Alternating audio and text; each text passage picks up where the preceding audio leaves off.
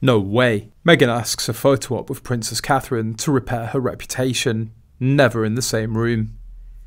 If you can't beat them, then you might as well join them, even though Princess Catherine probably wants nothing to do with Meghan Markle, let alone talk to her or be in the same room with her. It seems like the Markle is so desperate to have a sister-in-law back in her life.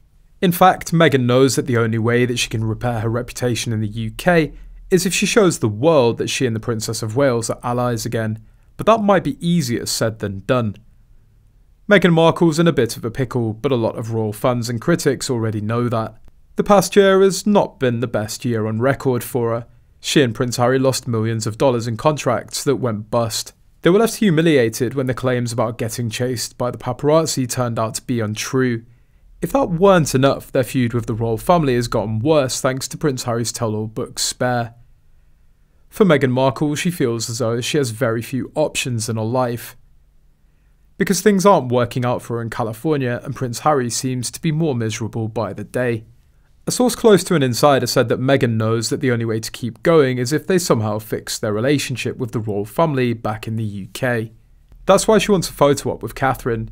She wants to show the world and also prove to her critics that if Kate can accept her for who she is, then so can everyone else.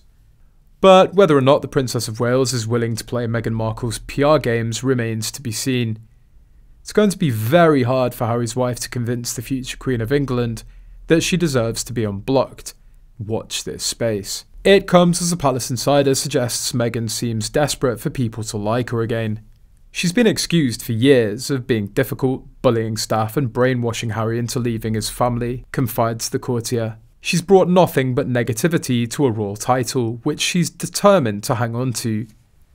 Despite her denials of bullying and a poor me posture, it's going to be a monumental task to persuade people that she's done a 180-degree turnaround and is now kind and compassionate. Her best chance of rehabbing her image is to stay out of the spotlight and stop criticising the royals, but that's never going to happen. She seems addicted to the attention. I'm sure King Charles, as well as Prince William and his wife Kate, the Princess of Wales, would be thrilled if Meghan and Harry put them in royal life in the rearview mirror. But sadly, no one believes that that's going to happen. The Princess of Wales is far superior on many aspects, and she already was even before we all knew that Meghan's capable of. Meghan invited celebrity strangers to a wedding. Catherine included people she knew, including the village postmaster, and stood by him during the post office scandal.